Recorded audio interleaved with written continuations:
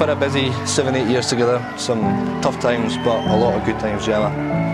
Moving home twice, raising a puppy in Cali, raising 2 beautiful children in Finlay and Fern. I love you in so many ways and for so many reasons. Not that you've just given me the most perfect family, but you know me better than I know myself. You always have a way of bringing the best out in me, making me smile and laugh every day. I'm so proud of the fantastic mother that you are, and I love you to the moon and back.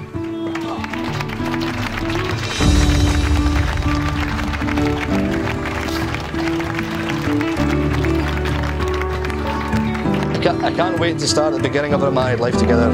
I feel the luckiest man in the world. Marriage is not only about sharing love, but also exchanging responsibilities.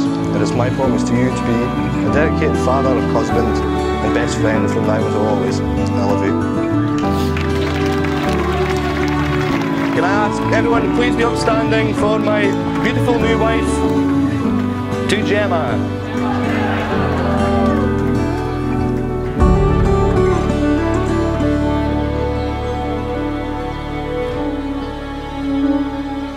Love, the most beautiful, complex, unpredictable, powerful, overwhelming, and sometimes the most painful of emotions that we can experience as humans.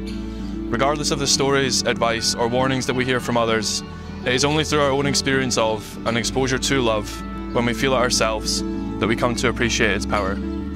That we come to appreciate how incredibly different our lives can be with or without it.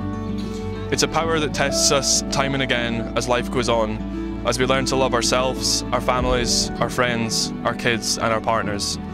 Importantly though, through our exposure to love, big or small, we learn in time that love is very much a choice.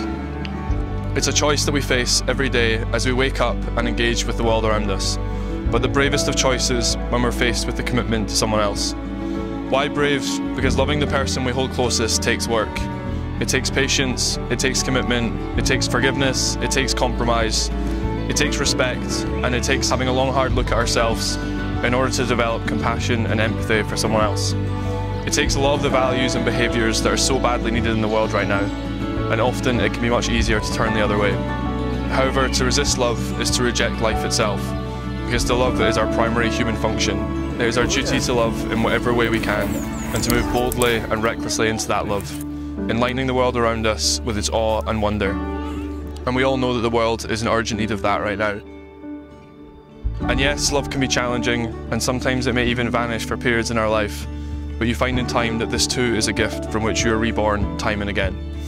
With this, in the words of the writer and musician Nick Cave, as you both embark on the bravest of journeys, the commitment to one another, I have only one piece of advice, and that is to love the world is waiting.